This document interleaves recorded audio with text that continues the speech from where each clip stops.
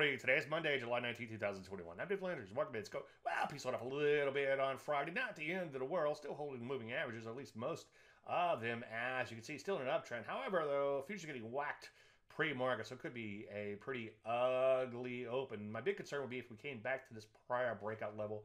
Anyway, take a look at the NASDAQ. NASDAQ looking a little ugly, at least on Friday, down a little bit more than 0.75%. It too will likely get whacked on the open. We need to watch this prior little breakout in here to see if that gets erased. Some areas like the energies have recently broken down, beginning to accelerate lower on Friday. Banks, insurance, and a lot of other financials not looking so good in here, as you can see, after recently rolling over. Some stronger areas not that long ago, such as semis, have now come back in. So it's definitely weakening internally. So what do we do? Well, in light of these super weak futures, there might be a bounce play, at least on an intraday basis. But other than that, I would be very cautious in here. Hey, you know what? It's okay to sit on your hands. Any questions? As usual, Dave, DaveLandry.com. I'm Dave Landry. You started the market minute.